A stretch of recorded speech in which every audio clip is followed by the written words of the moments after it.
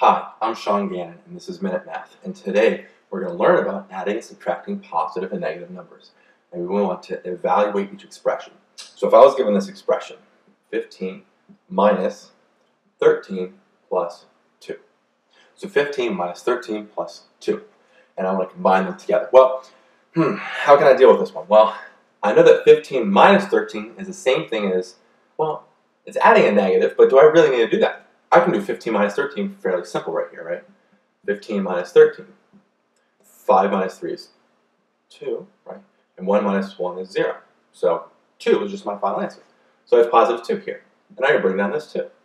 So sometimes you don't need to convert it to be plus and negative if it's something that you can solve right away. Well, 2 plus 2 is 4. Right? And there we go, our final answer. So again, let's recap. We started with 15 minus 13 plus 2. We're not going to do a plus and negative here. We just subtracted it, right?